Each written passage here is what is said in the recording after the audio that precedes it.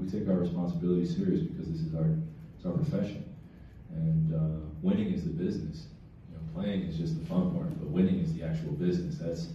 That's what gets everybody up, is winning. And when you have that type of mentality where you know what the business is game tonight and it's coming to win, then I feel like it sets up us being in a good rhythm as a team, just because we're clear on what the approach should be and what it's going to continue to be. So day to day, Kev's right. We should be held accountable to our habits. And every day, he shows up the same, I show up the same, other guys show up the same.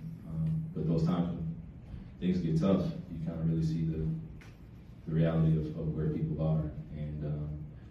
And that's when you step in as a teacher and you give encouragement and you just are present for people. So that's what I do. That's one of my jobs, and I take that very serious. Thanks, Kevin.